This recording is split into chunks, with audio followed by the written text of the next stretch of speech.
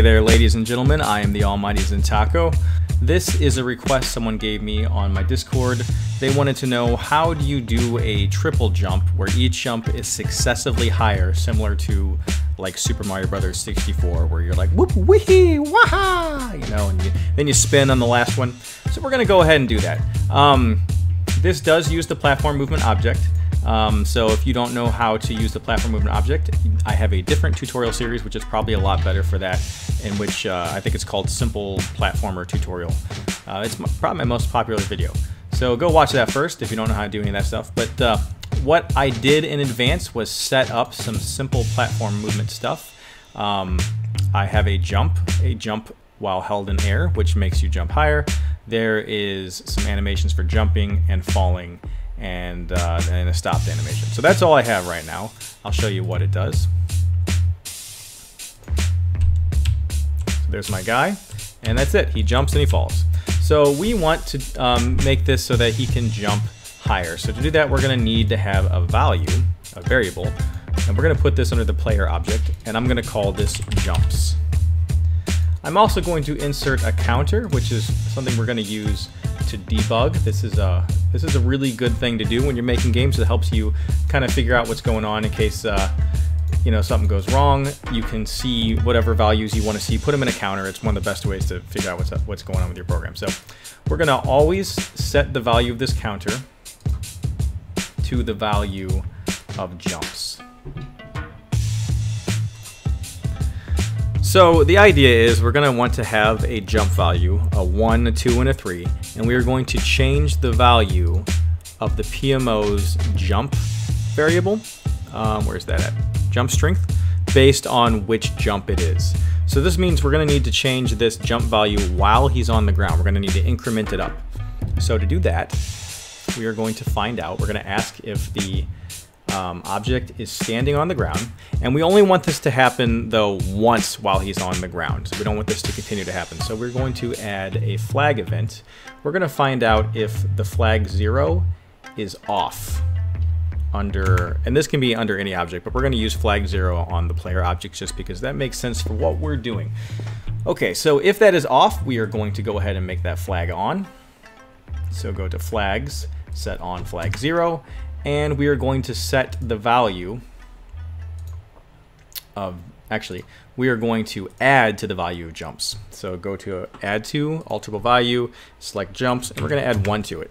So let's find out if this works. So we are 1 by default. We jump, touch the ground. Nothing is happening. And that is because it incremented up and we did not turn the flag back off. So we need to do that. I suppose we can do that when he's jumping or falling. Either is fine. We will say if the player is jumping, then we're going to set this flag back off. So it was only able to increment once because we flipped that flag once, but we didn't reset it. Let's try again. Make sure we can count up. We're just trying to see if we can get this value to count up, and it does do that. All right, so now we're gonna need to clamp that value because we don't want it to just increment eternally. We want it to, after we hit our top jump, which is number 3, we want to set that back to jump number 1. So we are going to want to find out if the alterable value of jumps is greater than 3. And if it's ever greater than 3, we're just gonna set it back to 1. So go to alterable value, set jumps to 1. All right, let's find out if this worked.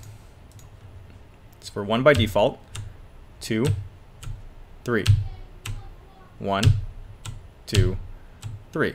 Okay, so now we need to set the various jump strengths based on what number we've got there.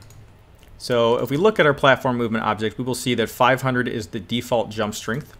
So we are going to go ahead and add some events here. We're going to find out if the alterable value of jumps equals 1.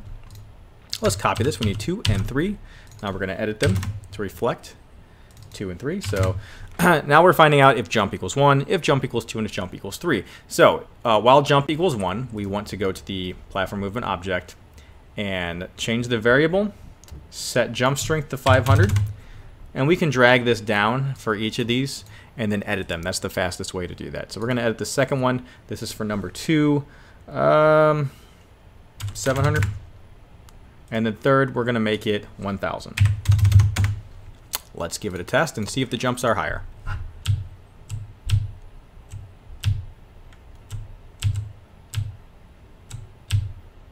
Okay, looks like it works.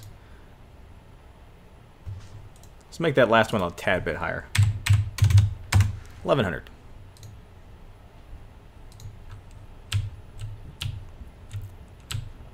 Perfect. Okay, so we have our 3 successive jumps.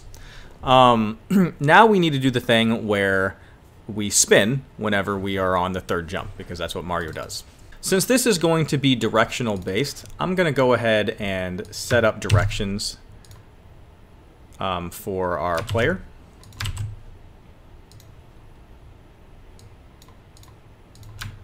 I'm just going to copy all of these and flip them.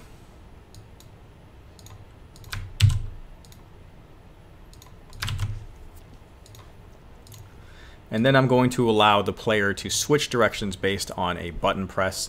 I'm going to make that the left or right arrow. So I'm going to add a new event on input right and on input left. And then we're going to change the direction of our sprite.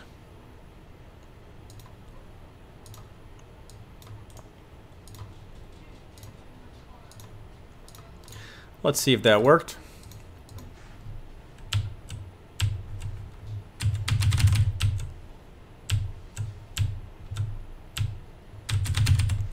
Okay, that did in fact work. All right, so now we need to spin our sprite based on which jump it is. So we'll find out, is the object, the player object, jumping, and is the jump number 3? If this is true, we are going to spin the player sprite. So we're going to do that by going to Angle, Set Angle, grab the current angle, and I'm going to subtract 20. Number 1 for maximum quality. Let's see if it works.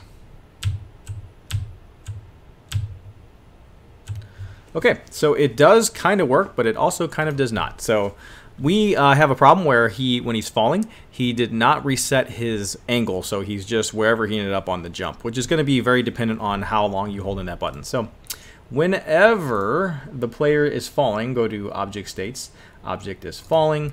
We want to go back to the player sprite and set his angle to 0. That'll be the default angle. 1 for maximum quality. Let's see if that worked. Yep. Now, there is going to be a problem. I switch directions and watch what happens. He spins the other way. So we need to copy this event and paste it with Control-C, Control-V. And we need to edit them a bit. So we're going to insert another condition, and we're going to find out which direction he's facing. So click on the sprite, compare the direction. If he's facing right, we want it to be subtracting by 20 on the angle. And then we're going to throw it in here and then switch directions to find out if it's left. And if it's left, then we need to modify the event so that it is plus 20. So now it should be directional based. Yep.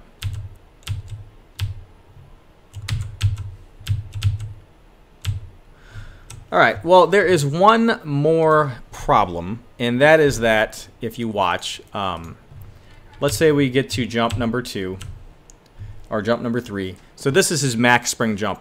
In Mario, there's a cooldown, and so you can't just do 2 jumps and run a mile, and then your third jump is going to be really high. You have to do them in quick succession. So we need to make sure that that happens, because right now if I press X again, it's jump number 3, and he's spinning. So to do that, we're going to add a value to our player object. We're going to call it cooldown. Okay, so to do this, we're going to need to find out if the object is standing on ground, if the player is on the ground. If he is on the ground, we want to subtract from, not set, sorry, we want to subtract from the value of cooldown. So subtract 1 from it. Now we need to set this cooldown up in advance. So go to the player object under cooldown. We need this to have an initial value. I'm going to make it 50. Maybe 60 actually. All right, so if the cooldown has reached 0 or is lower than 0, so find out if that's true. Alterable value, cooldown, lower or equal to 0. When that happens, we want the jump value to be set back to 1. And that essentially means that when the cooldown is up, the value of jumps has been reset. That way, you have to jump in quick succession for this to work. Lastly, though, we need to refresh this cooldown whenever the player jumps, because we only want this cooldown to happen while he's standing on ground. So we will say object is jumping, and then we're going to set the alterable value of cooldown to whatever we had, which was 50. Or no, 60. I messed that up. Let me edit that real quick. Yeah, that's 60. Okay, now obviously this is a little messy. You can consolidate a lot of these events. There's a jumping event here, jumping event here. You know, you can stick these all together. But for readability's sake, I just separated them. Let's find out if it works. Okay, so we're standing here and we have a value of 1. Now we're at 2, and it's back down to 1. So let's get this up to 3, back down to 1. So as you see, the cooldown does in fact work. We got our spin. And yeah, so all you need now is to add some different sound effects based on which jump it is, and you have yourself a Mario-esque triple jump. Alright guys, well thank you for watching. This has been another video by the almighty Zentaco. If you guys need any help with making your games or just want to, you know, hang out, I have a Discord channel, which is the best place for budding game developers who are working with Fusion to hang out and get assistance on their various projects. So, as always guys, thank you for watching, and I will see you in the next video.